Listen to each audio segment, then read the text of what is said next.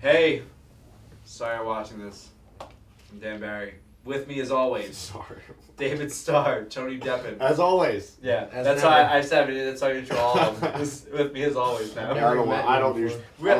We actually have not really met. And this is. Are you serious? Yeah. Yesterday, maybe wrestling.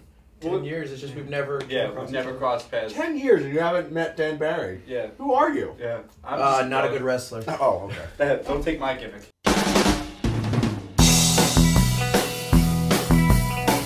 The hardest thing to do in wrestling for a promoter is to book a babyface champion.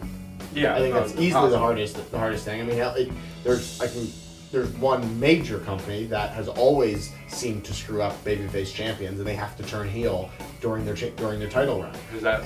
Progress. Say. That whole thing, that Cage of Death, is the death.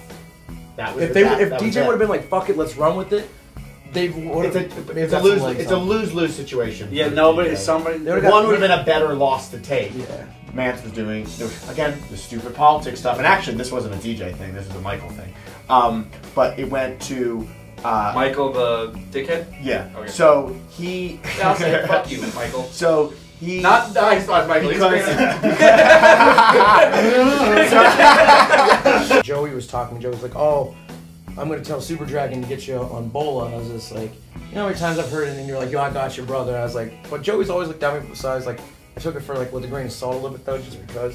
It's wrestling. Yeah, exactly.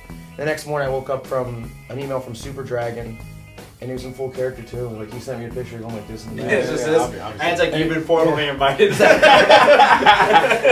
asked me about RSVP! Or else. and then he asked me if I want to do Mr. Vortex.